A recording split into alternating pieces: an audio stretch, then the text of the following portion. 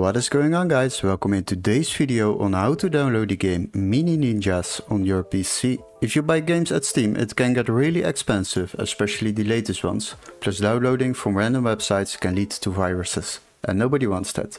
But I will show you the workaround to download this game without overspending and keeping your PC safe. So the first step is locate this game on Steam, and then we can proceed to another website. So go to the Steam website and search for the game Mini Ninjas.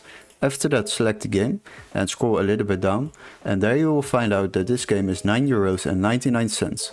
But don't worry, we got that workaround. What you need to do is go to the video description and click on the link where it says find game here. Then you will be redirected to this page. Now what we need to do is search for the same game, Mini Ninjas. Now select the game and search for it. After that, we need to select games on the left side and then sort by price lowest first. Once you have done that, you will find a PC version which can be activated in our country, and then you can select it.